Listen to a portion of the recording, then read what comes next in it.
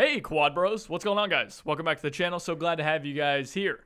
Today we're going to be talking about AI in Enlisted. And the AI in Enlisted is a little bit of an enigma, which is weird because they're such a core fundamental part of what makes Enlisted such a unique and interesting experience. You really can't have Enlisted without AI. I mean, yeah, there's lone fighters, but I don't know, I know a lot of people like lone fighters, but I've always just kind of said like, if you play lone fighters, you should just play Hell Let Loose. I don't know, man. Anyway, so we're going to be taking a look at AI. I've dug up some old dev blogs and have been kind of thinking about it and going through those and talking to various helpers and the like to hopefully give you guys a little bit better of an idea of how the AI in Enlisted works. Now, this is not going to be 100% accurate. A lot of this information is based off dev blogs from 2020 and may be completely outdated in all reality. But some of it does line up with our own experiences playing the game, and some of the information from helpers is still obviously quite accurate today. But again, there's just no way to know exactly how the AI work because it's all just happening behind the scenes. Even, data mining and things like that isn't going to give us a perfect picture. But regardless, let's jump into it. So AI choose their targets based on what is called their perceived threat. This is a series of numbers that are processed all together and eventually kind of get to a singular number, your danger level, right? That they assign to each enemy that they can currently detect. Things like you shooting, being close to them, you shooting their nearby allies, all of these things kind of increase threat, along with, I'm sure, tons of other variables that Darkflow can constantly kind of tweak.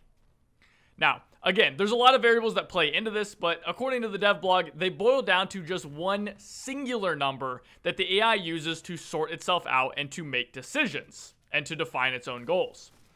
As an example here, a very rough example, an enemy who runs into a room and starts shooting will have a really high danger value, and the AI in that room would theoretically decide to try to shoot the attacker instead of doing something like getting to cover, right?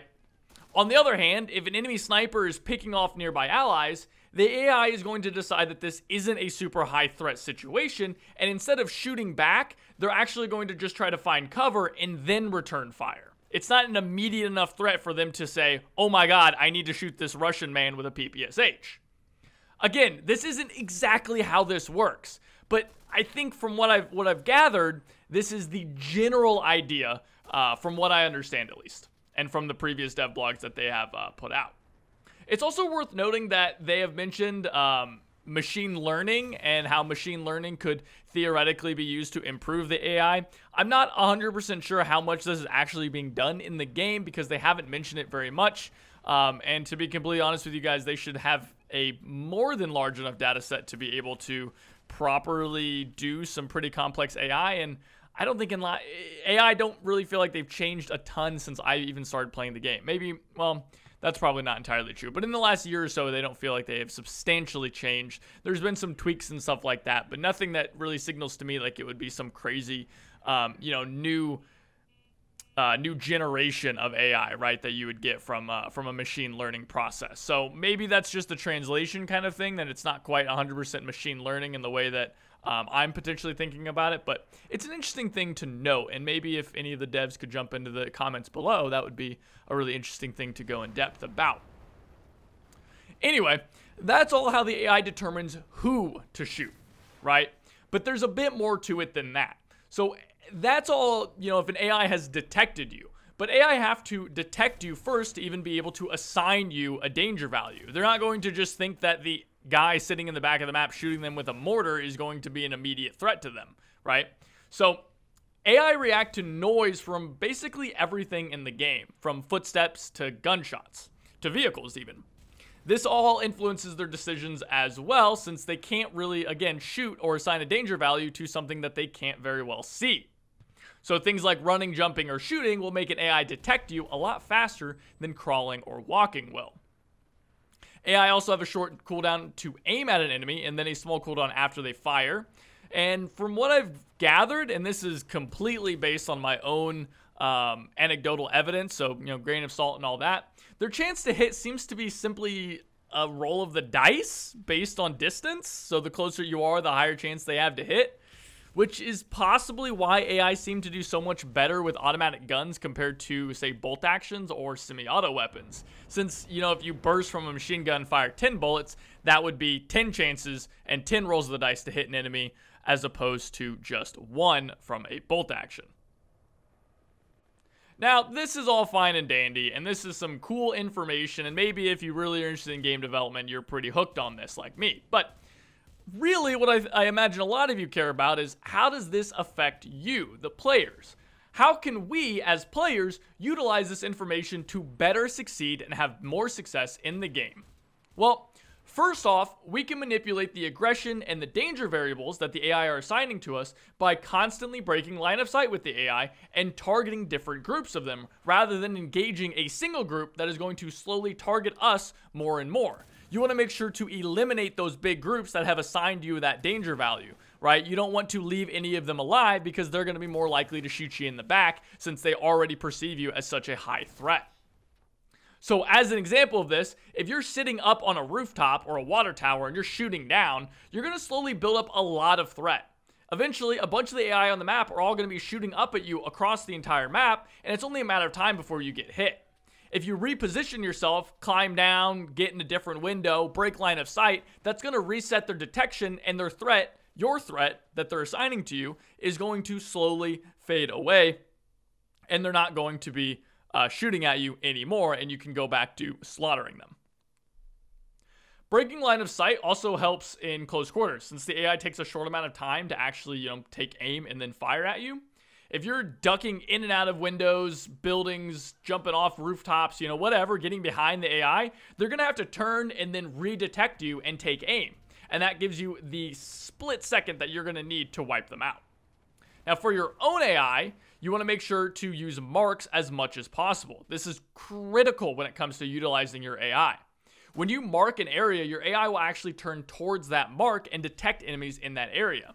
And this is absolutely crucial in helping your AI detect threats that are coming to them, since that fraction of a second where they have to turn and detect an oncoming enemy is really oftentimes the difference between a free kill and a completely dead, wiped out squad.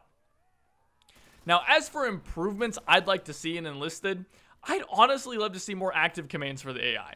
I'd love if we could somehow alter these variables on the fly for our AI and be able to change how the AI perceive enemies. For example, I'd love if we could set our AI to a defensive stance, where they're more likely to seek cover and lay down fire, but it's more slow, right? They don't fire as quickly, they take a longer time to aim, right? But they are in cover and they put down the more accurate fire, right? So maybe it's like a defensive thing where I can get up in a building and tell my AI to defend and put them in defense mode, and they'll get up in windows and they'll shoot slower but more accurately. Or alternatively, maybe you could put them on aggressive, where they generate more threat from enemy AI, so they're more likely to get shot, but they acquire enemy targets faster and they shoot. Like they react and take aim even faster. So you could put them on aggressive and charge into a building, and then, your AI will help you clear out that area, but they're more likely to get shot and take casualties in return.